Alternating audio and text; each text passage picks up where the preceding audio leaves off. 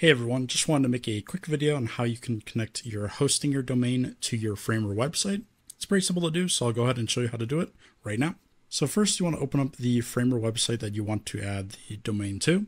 Then you want to go to the top right where it says publish and click on where it says add domain. Now if you don't see this button, you may need to upgrade your Framer project to a premium plan in order to actually add the domain. As you can see, I have the mini plan for this project. So you're going to need to make sure you have that in order to actually add the domain. But once you do that, go ahead and click on where it says add domain. Next, you want to scroll down to where you see custom domain.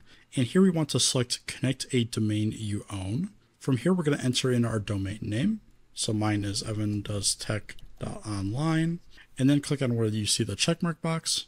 Now we're going to need to configure our DNS records on our domain in order to match these. So what we can do is go to our domains page on our hosting or dashboard. You can get here by going to the sidebar under the domains section and clicking on where it says domain portfolio. And then I'm going to select this domain right here and click on where it says manage. Next, I'm going to go to the DNS and name servers and click on where it says edit. Now here's where we're going to need to add in those CNAME records and the A records that we see here.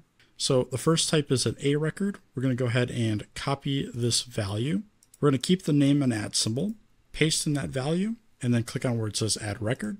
Next, we're going to need another A record. So I'm going to go ahead and copy this value, come back over to Hostinger, select a record, have an @ symbol for the name, and then make the target this IP and click on where it says add record. Lastly, we're going to need this CNAME record. So I'm going to go ahead and copy this value.